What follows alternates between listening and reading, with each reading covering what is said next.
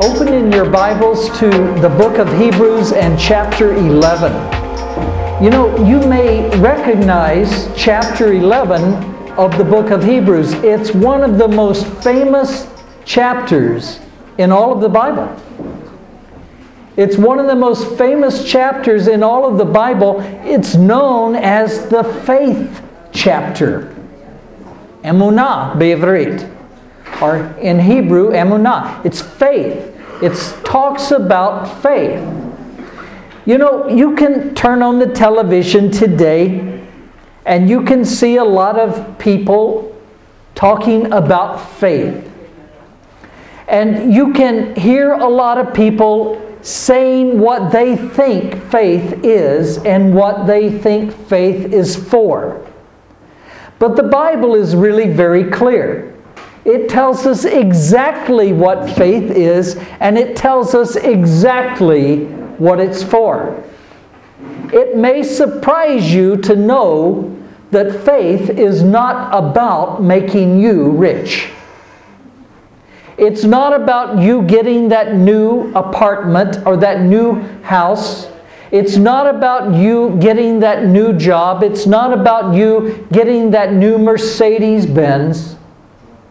It's not about you. It's not about me. Faith is given to us to glorify our Heavenly Father. It's not given to us so that we can ask in faith and get everything that comes into our mind. That's not what it's about. And so if you've been watching somebody on television and they've been telling you that you can have whatever you want if you just pray in faith, and that God wants you to be rich and He wants you to have all of these possessions, get rid of that television, because that is not what the Bible says. In fact, God's example given in Yeshua HaMashiach was that He became poor and He lived among those who needed to hear about the kingdom of heaven. And He became poor so that through Him we might be made spiritually rich because of His poverty. He left His throne in heaven, came down and became a man and walked and lived among us, that we might know eternal life, what we were created for. And it says a very important verse in the Bible. It says that by grace we are saved through faith. But it doesn't stop there, does it? It goes on and it continues and says, even that is not of yourselves. It is not of works, lest any man should boast. So faith is what saves you. You're saved by grace through faith, and even that is not of yourselves. It's not of works, is clearly what the Bible says, lest anybody should boast. And yet today you have preachers boasting in their faith. And they tell you that you just need to work up your faith so that you can get what you want in life. You see, there's already two problems there, isn't it? Because you're using faith, which is supposed to glorify God, you're using it to try to get what you want. Why don't you forget about what you want? Why don't you start praying and asking God to give you what He wants in your life? And the things that will glorify Him, not the things that will make you wealthy and comfortable. That's biblical faith. And today, as we begin studying the book of Hebrews in chapter 11, we've now made it through the first of the book of Hebrews and all the way up to this famous faith chapter. Today we're going to start finding out what faith, godly faith, true biblical faith is really all about. And throw away all the things that you've seen from television that are not biblical. And let's find out what God says about faith. And let's become a people of faith. And you're going to find out some interesting things as we study this chapter. Usually we go through one chapter a week. We try to. Sometimes we only make it through a few verses or through half of the chapter. But this chapter is so very important to us, and it's going to take a while to go through. We will probably go through this chapter in a minimum of 2 weeks and probably 3 weeks, because there is just so much there. So as you open up to Hebrews chapter 11, and verse 1 is where we're going to begin reading, and I'll ask Don, maybe if you could you bring me a chair up here so I can set this water here, and so I won't have to keep juggling the Bible and the microphone and the water. Thank you. Thanks, bro. In Hebrews chapter 11 and verse 1, read with me now if you will. It says, "Now faith is the substance of things that are hoped for. It is the evidence of things that are not seen. For by it the elders obtained a good testimony. By faith we understand that the worlds were framed by the Word of God, so that the things which are seen were not made of things which are visible. By faith Abel offered to God a more excellent sacrifice than Cain, through which he obtained witness that he was righteous, and God testifying of his gifts, and through it, though he is dead, he still speaks. He speaks to us this lesson of faith." And verse 5 continues and says, "By faith Enoch was taken away so that he did not see death, and he was not found, because God had taken him. For before he was taken, he had this testimony that he pleased God. But without faith it is impossible to please God. For he who comes to God must believe that He is God, and that He is a rewarder of those who diligently seek Him. By faith Noah, being divinely warned of things not yet seen, moved with godly fear, and prepared an ark for the saving of his household, by which he condemned the world and became heir of righteousness, of the righteousness which is according to faith. By faith Abraham obeyed when he was called to go out to the place which he would receive as an inheritance. And he went out not even knowing where he was going. By faith he dwelt in the land of promise as in a foreign country, dwelling in tents with Yitzchak and Yaakov, the heirs with him of the same promise. For he waited for the city which has foundations, whose builder and maker is God. By faith Sarah herself also received strength to conceive seed, and she bore a child when she was past the age, because she judged him faithful who had promised. And therefore from one man, and him as good as dead, were born as many as the stars of the sky in multitude, innumerable as the sand which is by the seashore. Now we're going to stop there, having read up through verse 12. And we're going to talk a little bit about what these first 12 verses mean to us today as we talk about biblical faith. And remember, it may interest you that it's going to be completely different maybe than what you've heard faith is all about. Because it's not something where you just treat God like a vending machine and you put your coins in the machine and you push your selection and out comes your selection, whatever you ordered at the exit there. That's not what faith is. Faith has been given to you for 2 reasons, at least. The first reason is so that you can know God. It says, by grace you have been saved through faith. Therefore, we can assume that you would not be saved by grace if you did not come to that grace through faith.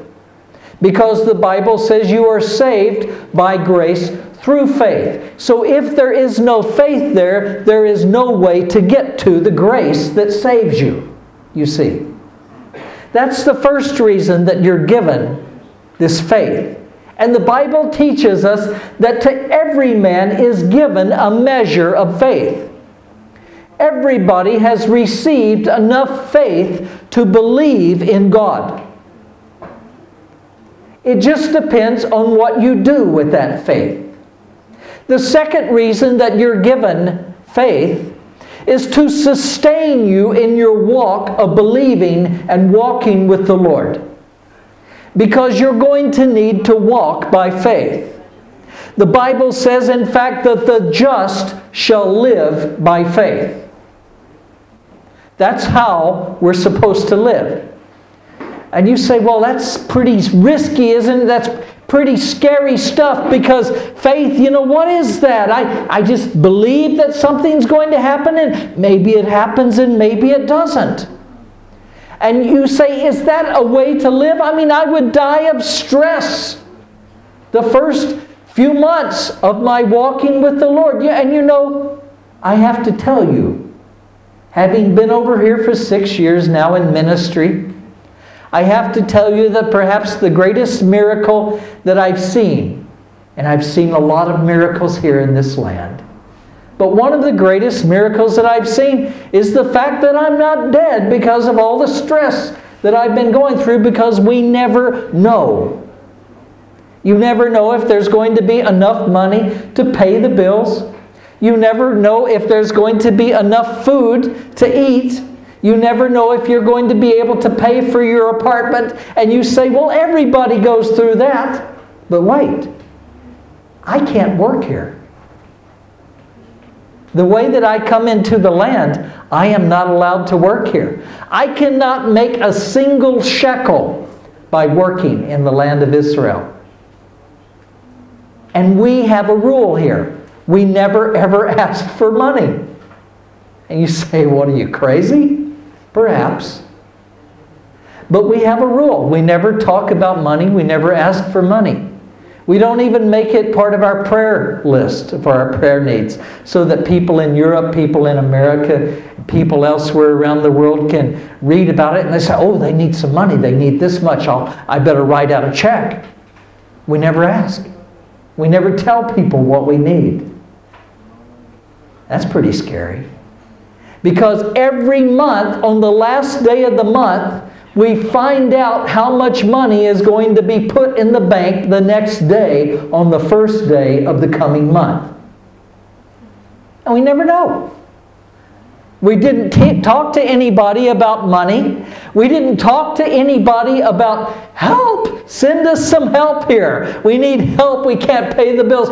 We feed hundreds of people in the soup kitchen. We treat hundreds of people in the medical clinic. We hand out hundreds and hundreds of blankets in the winter and clothing. Not to mention the places that we have for people that had no place before we rented them. And all of this is done on faith. And I'm here to tell you that after 6 years, I can report to you that you can trust God. And that He will care for you. And He will take care of every need that you have. And He's been faithful to do this in this ministry for the last 6 years. And it says that in the book of Psalms that He looks throughout the earth to try to find people to whom He can show Himself strong in their lives. It's not about your strength. It's not about how wise you think you are. It's not about how important we may think that we are. It's about God coming in to our lives and being faithful. This is the faith that the Bible talks about. And I would like to tell you that I've just been floating above the ground and keeping my eyes on the horizon and just looking to the Lord and not letting anything bother me, but that would be a lie. Because as I've gone through this ministry, I've had plenty of time to worry. And there's times when I was so afraid. And you know what? Personally, I think it's okay to be afraid, as long as you step out on faith. I think that it's okay. You know what those high diving boards are? Not the small ones right here close to the swimming pool, and you just jump off and you hold your nose and you try to make a splash. Not those, but the real high ones that are maybe 10 meters in the air, 30 feet in the air. And you climb up there and you crawl out there on all fours to get to the end of the board. And you try to get the courage to stand up. And as long as you stand up slowly, then the board doesn't shake, then you're okay. But when that board shakes, you go down, you grab the board again with your hands, I remember this in high school and in the Navy, and we were supposed to jump off the board. And then there is no going back. There is no retreat, because there's a line of people up the ladder behind you. You have to go off the board. And you're standing there with all these other people in the Navy, and they're looking at you to see if you're scared. And the spotlight is on you. And you stand up and you know you got to jump because they're all expecting you to jump. What they didn't tell you is they're scared too. They don't want you to jump because then they're next. But I think it's okay to be afraid. As you're out on the end of that board, the board starts moving, you look down at the water below, you say your last prayers, and then you jump. At the point when your feet leave that diving board, you're living by faith. It's okay to be afraid as long as you put yourself in a position to where you have to trust God. Faith is not a New Testament concept alone, is it? Let's look and see what he says. He says here, now faith is the substance of things hoped for, the evidence of things not seen. You hope everything's going to work out okay, but you just can't see how it's going to happen. And you don't know how it's going to work out. You only know one thing, and that is that God loves you and He's promised to care for you. And you know that He likes faith. What it says in verse 2 again, it says, for by faith, the elders, in other words, the people from the Tanakh, what you would say in English, the Old Testament, the people from the Torah, the people from the Nevi'im, the people from the Ketuvim, they all were people of faith. All of the heroes were people of faith. There's some that didn't have faith, and they were punished actually for not having faith. And those that didn't have faith were not allowed to enter the promised land. But God let them fall in the wilderness. And their children were allowed to enter because they had not rebelled against God. And God had made this statement about those who did not believe in.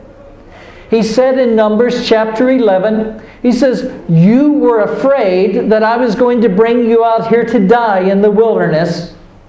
You were afraid and you didn't believe Joshua, Yehoshua, and Caleb when they came and told you that God would take care of you if you just went into the promised land. You didn't believe them because you were afraid that the giants there would kill you and that you would die in the wilderness. And so here's the deal.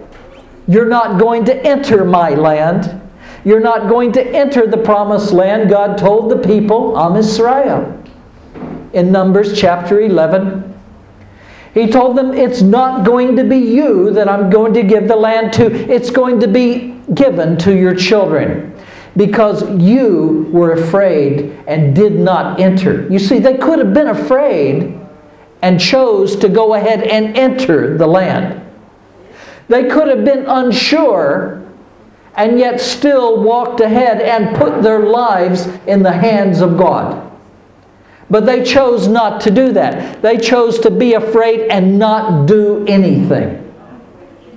They chose to play it safe, and they lost everything.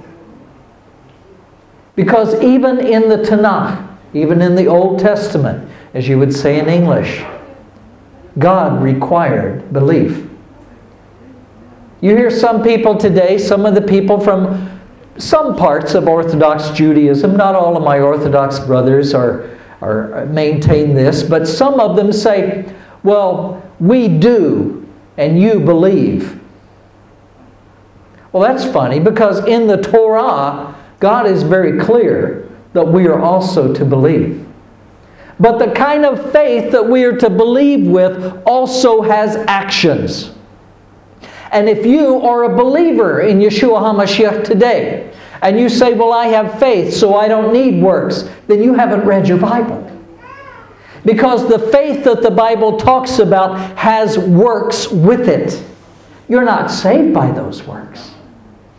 But you do those works because when God comes into your life, because by grace you have been saved through faith, and He enters into your life, He wants to do the things of God in your life.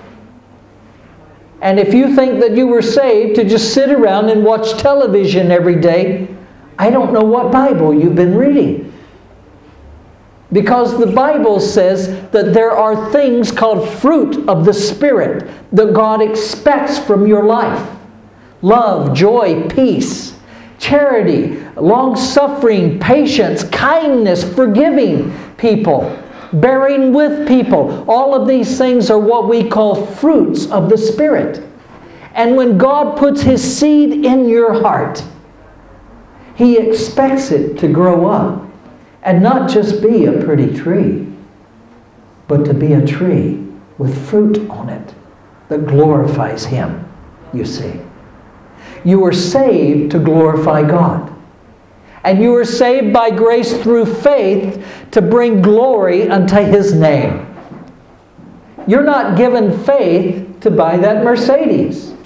You're given faith to walk before your Heavenly Father in a way that brings glory to Him. To where if somebody says, well, how did you do that? How were you out there? How did you last all that time? You could say, it's because God is faithful.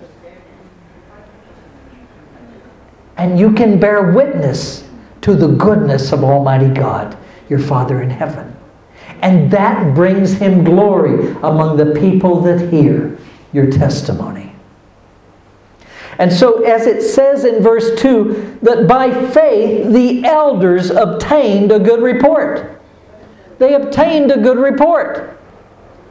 Can you imagine, some of the people of old, here's Abraham Avinu, Abraham our father, and God says to him, I don't know how He said it. Maybe He said it silently in his heart. Maybe the big booming voice from heaven, where God says to Abraham, Abraham, and He says, I want you to leave your family. I want you to leave your home. I want you to leave your nation. I want you to leave, in fact, everything that you know. And I want you to leave everything that you consider to be your security. And I want you to come to a place, and then God paused and He goes, as a matter of fact, I'm not even going to tell you where you're going. I'll show you later. That takes faith, doesn't it? Let's say that God spoke to you today. In your heart right now, He spoke to you and He says, John, I want you to leave everything that you know. Leave your father's home, leave your mother's home, leave your country. And I want you to go to some place to where you don't even know if you're going to be able to live. You don't know how you're going to live. You don't know how you're going to get food there. In fact, I'm not even going to tell you where we're going. Would you do it? That takes faith, doesn't it? That's why Abraham is called the father of our faith. Because the faith that we're called to is a faith that trusts God even though you may not always understand. You see?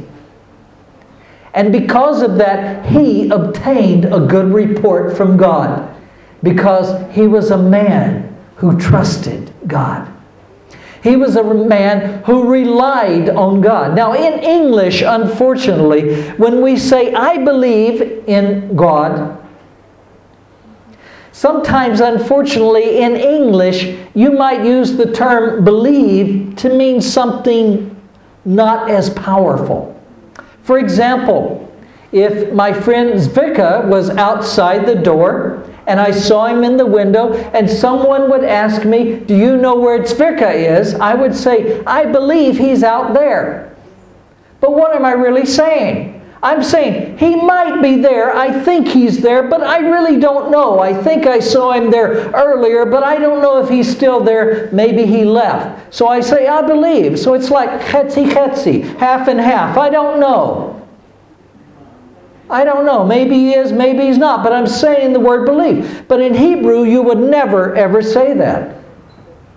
In Hebrew, when you say you believe, you're saying you rely on that. You know that to be the absolute truth. That's what you're staking your life in. And you believe means I rely on God. I believe in God. I rely on God. I believe in Yeshua HaMashiach, that He is the Mashiach that God sent to take away the sins of the world, and that in Him I have eternal life. I am not saying, well, I think I have eternal life in Yeshua. I'm saying my life depends on it.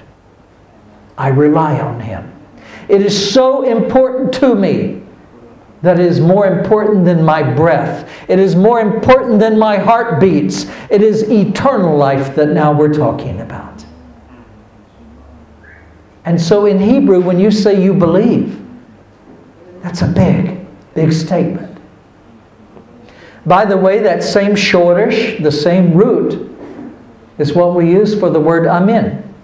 So lehamin, that we would say believe, ani mamin, I'm a believer, or I believe, ani mamin be Yeshua HaMashiach, or he mamina, I believe, she believes in Yeshua HaMashiach. We are saying that shoresh, amin, so we're saying the same really as the word amin, which means that you're relying on it.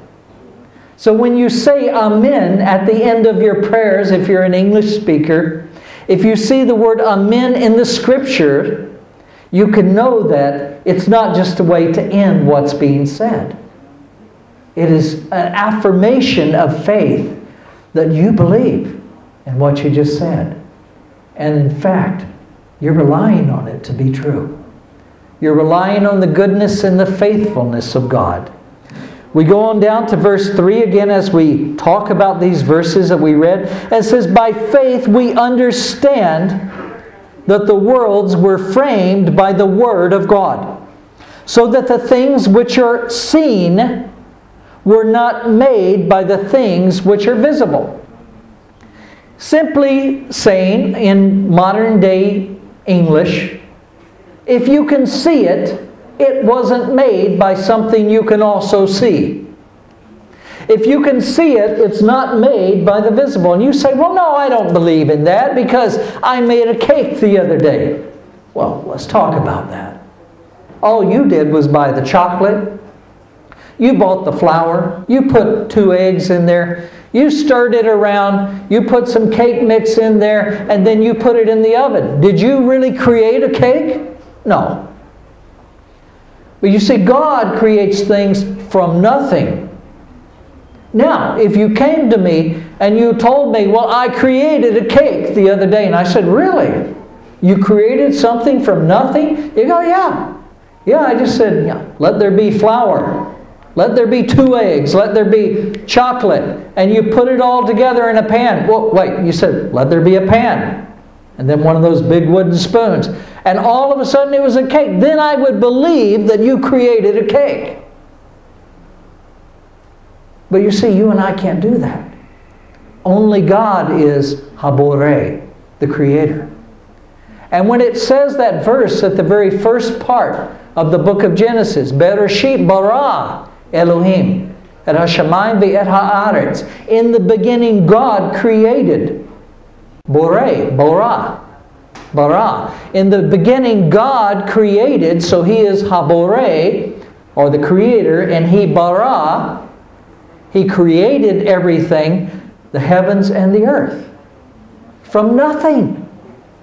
So we can see by the first verse in the book of Bereshit, the book of Genesis, Batorah, in the Torah, we can see that the things that exist were not created by things that you can see.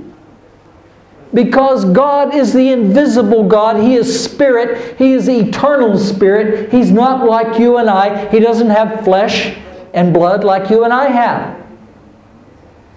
Now the Bible talks about His hand and His arm. The Bible talks about His eyes, but actually it talks about 7 eyes of God that go throughout the world. And you can't make God like you.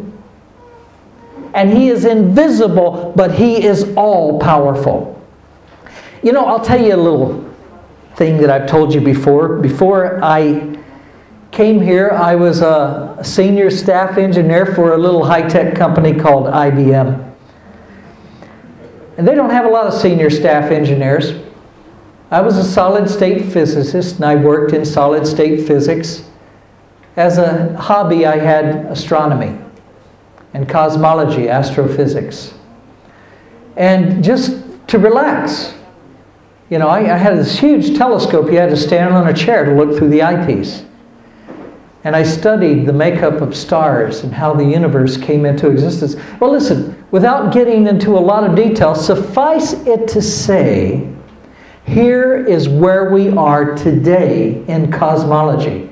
Now, ladies, I'm not talking about cosmetology, how you learn to put on makeup. But cosmology is a study of astrophysics, how the universe is put together. And I'm not talking about astrology because that's a false science. I'm talking about astronomy, the study of the universe. A true science. Here's what we know today. It has been proven since 1950 when a couple of Bell Labs scientists made a very sensitive listening device to listen for background radiation from an explosion that happened a long time ago, an explosion that we have come to call the Big Bang. And for many years it was a theory that people said the universe came from nothing. And somehow it all exploded into existence. Now see, because before that, the people who did not want to believe in God did not want to believe in a creation. And so they had a thing called the steady state theory.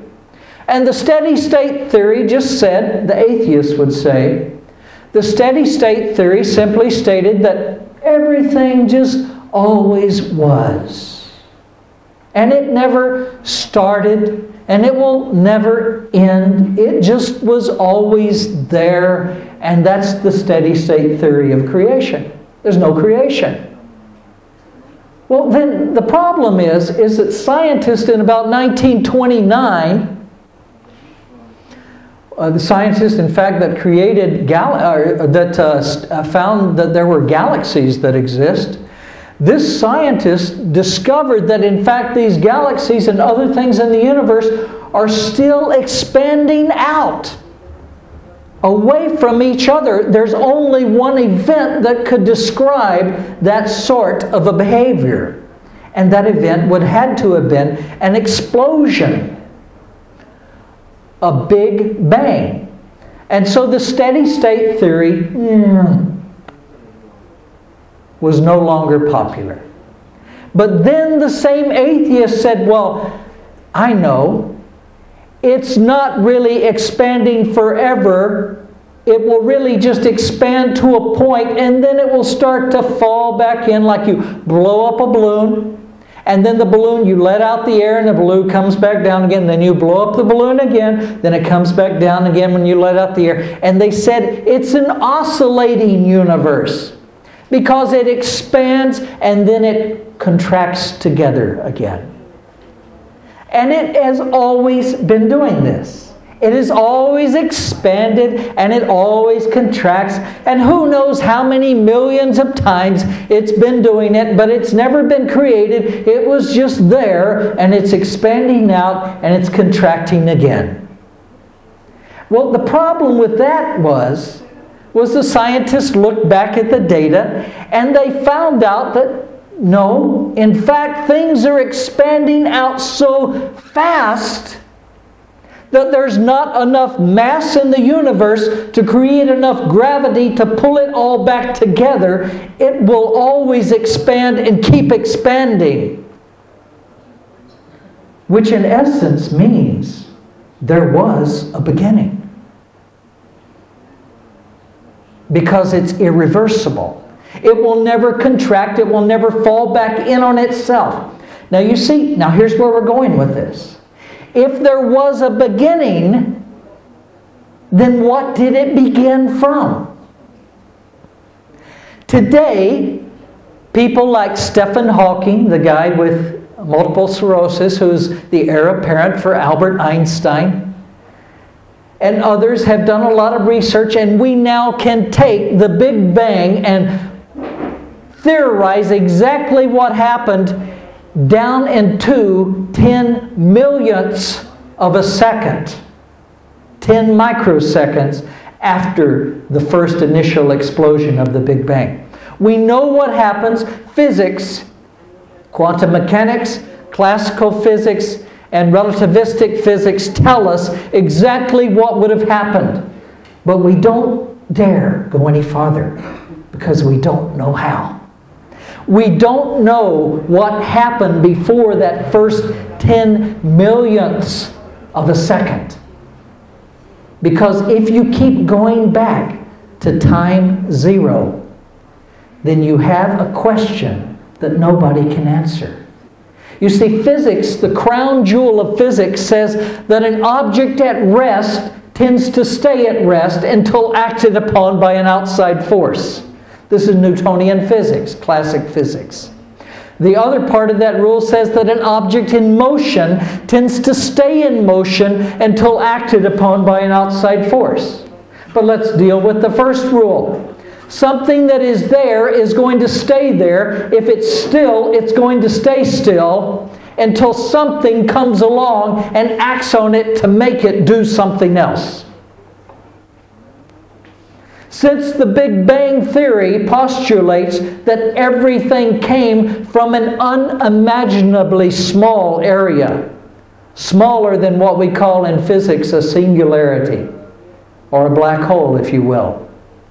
Since physics says that everything came from that, then the question you are left with, if you are a scientist, and no astrophysicist on the planet can answer it, the question that you come to is how to answer the statement of what you've just described, which is, first there was nothing, and then it exploded. How can nothing explode into something? And yet the book of Hebrews tells us that you understand 2,000 years ago this was written. And over 3,500 years ago in the book of Genesis, we see the accounts that all of these things came into existence by the Word of God alone. And today not a man or woman scientist on this planet can explain how nothing exploded into everything. You see. But as we read in verse 3, it says, by faith alone we understand that the worlds were framed, created by the Word of God, so that the things which you and I see today, all around us, were not created by other physical things. It can't happen. It can't be.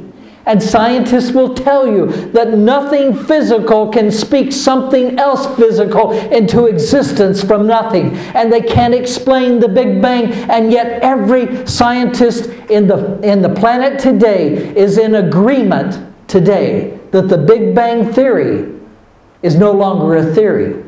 That it is in fact fact.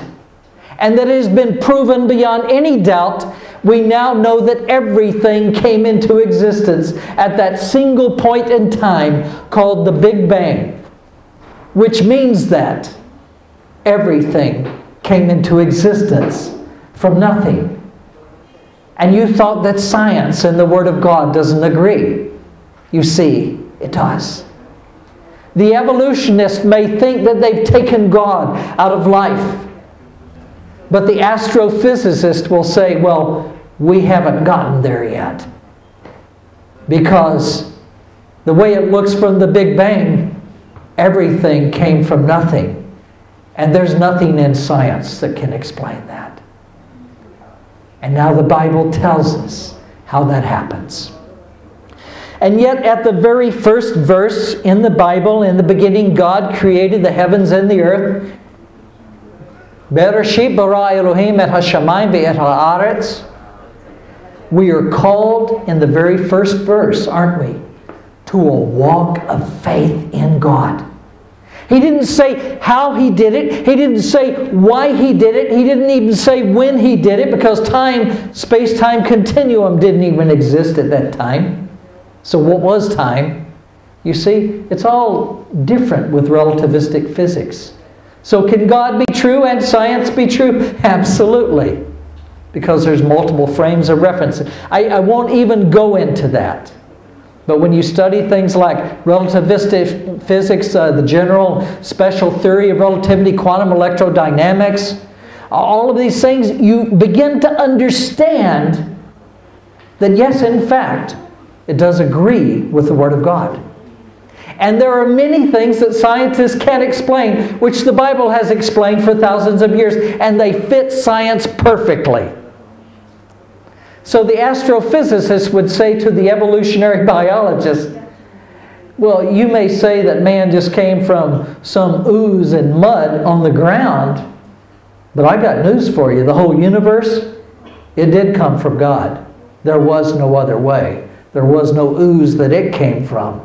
And so if you're thinking that the universe was created by the hand of God, then why is it such a stretch of the imagination to think that He created man in His image as well? And that you're not just an accident. You didn't just come from the goo through the zoo to you. You have a plan that God has for your life. You do have a purpose. And statistically, it is absurd to think of the statistical mathematics that would have to be abused to make you come here by chance.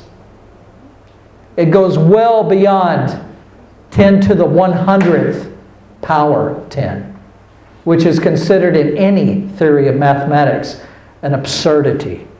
And yet that's the very theory that evolutionists rely on to say that you got here by accident. And you wonder why the world is coming apart. And you wonder why people go into schools and shoot up other people, or people go into workplaces. And you used to hear about this maybe once every 30 years, and now you hear about it once every couple of weeks. It seems like the whole world is crazy. Why is that? In America, you took prayer out of the school in 1963. You kick God out of society. Everywhere He is, you tell Him you're not welcomed here. And then you wonder why some kid goes into a school and kills people. Well, because he's saying, well, it doesn't really matter. There is no right and there's no wrong, because that's what you teach me in school.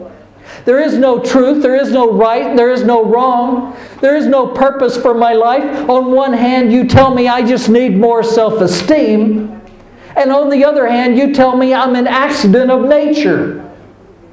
A freak. That I came from the goo through the zoo to me. You're telling me to have self-esteem and that my life is meaningful. And yet you look me in the eye and say, you're just an accident of nature. There's no purpose for your life. The nation that forgets God, the Bible says, will be turned into hell. Now those are hard words. The Bible also says that if my people who are called by my name will humble themselves and pray, He'll hear that prayer. You turn from your sins, He'll forgive those sins, and He'll heal your land. Do we pray? Do we believe that God will change things? From what we've seen in science and in the Bible today, He's not just sitting by as a spectator. He will change things. He can and He does do miracles. He is the same yesterday, today, and forever. As we finish up today, we're going to read on down briefly. It said, by faith Abel offered to God a more excellent sacrifice than Cain. You may remember that Abel brought of the first fruits of his flock, which required blood. Cain, however, brought of his produce, which did not require blood. And God simply approved of Abel's sacrifice. He did not approve of Cain's. Cain could have learned from that. He could have said, oh, well, now I know what God likes, so I'll start bringing from my own flocks sacrifices also. But instead, Cain became jealous of Abel. And he rose up and he killed his brother. And it says that as we went on down through verse 5, he says, by faith Enoch was taken away so that he did not see death. You remember Enoch? He was the guy in the book of Bereshit, the guy in the book of Genesis. He was the man who walked with God. Interesting. Because it seems like, so far we've talked about Abraham, we've talked about Sarah, we've talked about Abel, and we've talked about Enoch. Abel offered the sacrifice. Abraham left everything that he knew and believed in God's promise and went like God said that he should go. Abel brought the sacrifice from his flocks, and Enoch had the testimony by Torah, in the Torah, that he was a man who walked with God. And yet the book of Genesis in chapter 11 now is telling us that these were men of faith. So there's a clue there, isn't there? There's something there. There's a secret there that's revealed to us. That faith is not just believing, but it is an action verb. To have faith means that you do something.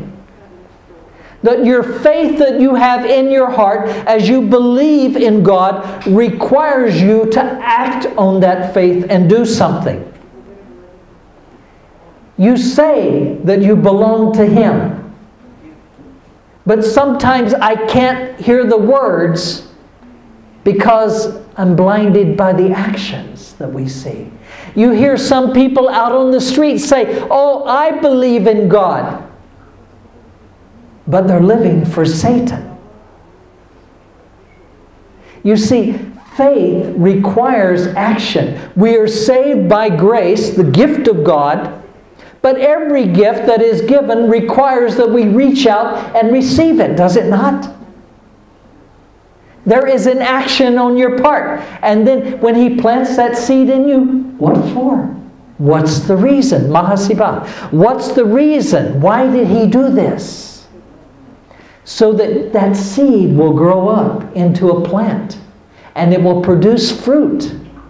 And so if you allow the Lord to have His way in your life, then you will see your life being changed from day to day. And the things that the Bible calls the fruit of the Spirit will start showing in your life. But if you do not have patience, if you do not have love for your fellow man, if you do not have forgiveness, if you do not have long-suffering, if you are not merciful, then I must question your relationship with God, because the faith that comes from God is the kind of faith that does something. You're not doing something to make yourself more righteous to God. You're just doing something because that's what God's seed in your life does. Don't suppress it. Don't hide it. Don't try to stop it. It's more than just a ticket out of hell and a ticket to let you into heaven. It is a way of life. It is a change. You're different now, you see. Let God have His way in your life and allow His faith to accomplish what He wants to. These were all men of action in the Torah, in the Tanakh. And everything that they did proved their faith. And just like the prophet James, or the apostle James said in the book of James, also in the New Testament, he says, you tell me you have faith and you're a believer because of that. He says, but you're telling me just words and I need to see something. I will show you my faith by what I do. It's not just words. Show me your faith, he says. Let the Lord see your faith. Let Him see that fruit in your life. And as we get into this chapter today at our first part, and we close, just remember what verse 6 says. But without faith, it is impossible to please God. Okay. We've said three things then that we must remember. First, that you must believe in the Word of God. You must believe that He made everything. You must believe that He is God and that He rewards those who diligently seek Him. He's not far from any of us. He hears every thought. Oh, does that surprise you? He made the mind. He designed the thought process. He's the engineer. He's the creator. Why would He not understand the mind? Why would He not hear the thought? He sees the secret places. He wants you to trust Him. He wants you to rely on Him. And then He wants your life to let that faith be known and produce fruit. He wants it to produce work in your life that gives Him glory. Not the Mercedes for you, but it gives glory to Him. That's the first thing. Believe in Him. From the very first verse of the Bible, we're called to believe. In the beginning, God created the heavens and the earth. What? No reason? No explanation of how He did it? Let me see the engineering analysis. I want to see the blueprint. I want to see the space-time continuum warp curve. I want to know exactly how God did it. He doesn't tell you. Because He calls you to a walk of faith. And then once you come to Him in faith, for by grace you are saved through faith, then you are His child. And He gives His eternal life. He says, when you believe in the work that I did on the cross of Calvary, that God became a man. This man's name was Yeshua. And that He lived His life keeping the Torah at all times. Why? So that He would qualify to die for you and I. And then reaching that point, He allowed His life to be taken as a sacrifice. He laid it down Himself. He said no man takes it from Him. He laid it down Himself because of His great love for you and I. And so even the New Testament also says, for God so loved the world that He gave His only begotten Son, that whoever believes in Him would not perish but have everlasting life. So Genesis called us to believe. Numbers 11 says that the people were punished because they did not believe in all the wonderful works that God had done for them. Water from the rock, manna from heaven. He defeated the armies of Paro, king of Egypt, Pharaoh. He did all of this. And still they did not believe in His wonders. He said in Numbers 11, so He said, therefore you will not enter my promised land, but your children will. So you see, belief was every bit as important to God in the Torah, in the Tanakh, as it is today in John 3:16, where He said that all who believes in God's only begotten Son will have everlasting life and not perish. God hasn't changed. He still expects faith. He still expects us to believe. What are you using to get to the kingdom of heaven? There's only one way. Yeshua said, I am the way, the truth, and the life. No man comes to the Father but by me. There is only one way. You may think that you have an agreement with the man upstairs, but if your agreement is not written in the blood of Yeshua HaMashiach, it's worth nothing. What he did was so costly. It's the greatest love story the world has ever known. And it all starts with his gift, his grace, that is received through this wonderful thing called faith. And as we go through the next couple of weeks, we're going to continue studying this wonderful thing called faith and see the role that it's supposed to play in our lives today.